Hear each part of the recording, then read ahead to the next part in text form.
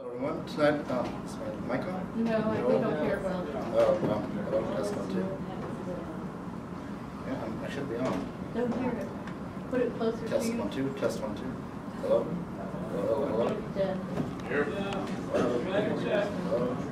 Okay, I'll use that. Test 1, 2, test 1, 2. Now that's good. Now it's on.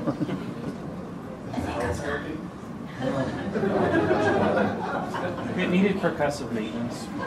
Alright, so I'm going to talk about how to make an open source security camera. But first we start with the problem we solve. We have hooligans in our neighborhood that love to vandalize our property, and we want to catch them in the act. And the guy that I partnered with has a similar problem. So we thought, okay, let's use an IP camera.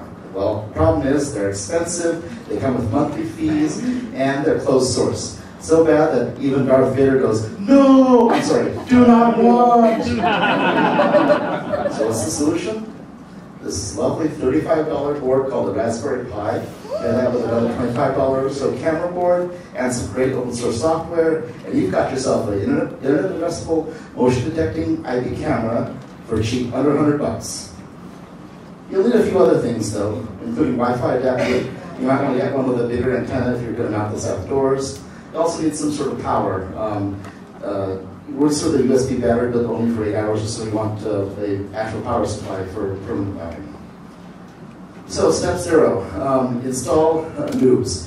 If you bought your Pi with an SD card, you probably have this done already. If not, go to raspberrypi.org, download it, put it on the SD card. Pretty easy directions are on the site. Next step, boot up your Raspberry Pi and install Raspbian. Simple, just click the button and off it goes. Once it's installed, be sure and tell it that you have a camera module. Otherwise, things will not work very well. And the command for that is rasbiconfig, if you did that already. Now you want to install your updates, sudo apt-get update, sudo apt-get upgrade, and you will also install the Raspberry Pi firmware updates, rpi updater.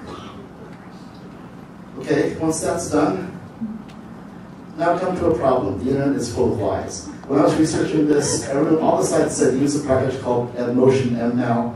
Did not work. It was slow. It was buggy. And since then, Motion added a support for the Pi camera in its mainline. So just use sudo apt-get install Motion.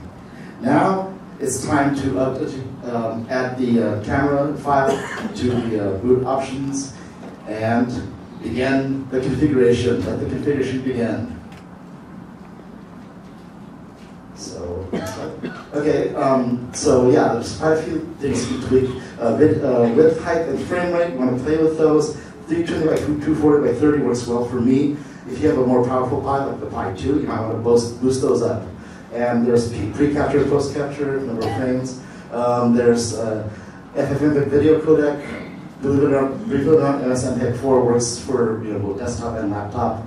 And the box, you can just show a box around when it detects motion, which is cool.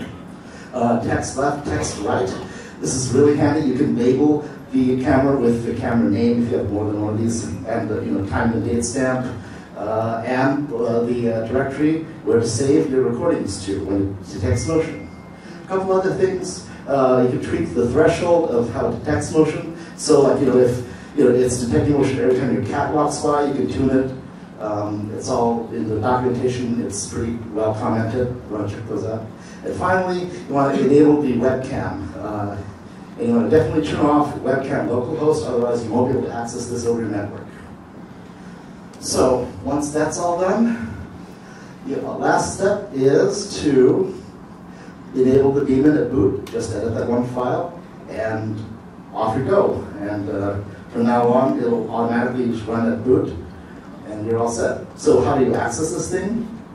Well, just go to your web browser, type the IP address of your Pi, and boom, there you go. If your web browser doesn't work for whatever reason, VLC also works. And finally, if you look in that directory, the saved directory, you'll see all your recordings. That's fine and all, but I decided to get a little fancy and made a web interface. Sporting the pinnacle of 90s web design. Not that it's cool. You can watch the live view, you can watch saved recordings, you can even turn the daemon on and off. Yeah, I got a little crazy there. So, how do you do this? Well, just compile and install Node. Don't ask me why I use Node. npm ffmpeg or let me do most of the work for you. I've got this lovely package on GitHub that does everything, including all the configuration steps I outlined previously. Now, you want to package this up in a case, and if you use one of those cell phone tripod adapters, you can use a tripod or a Gorilla Pod to mount this, or, hey, we're making a security camera, why not put it in a security camera? They have these fake security cameras, just enough room for the tie. So you can mount it in, like, again, a clock face or the birdhouse. Use your imagination. But if you do that, you might want to turn the camera LED off, and that's just one simple command there. You edit the config file, and you're all set. And share and enjoy.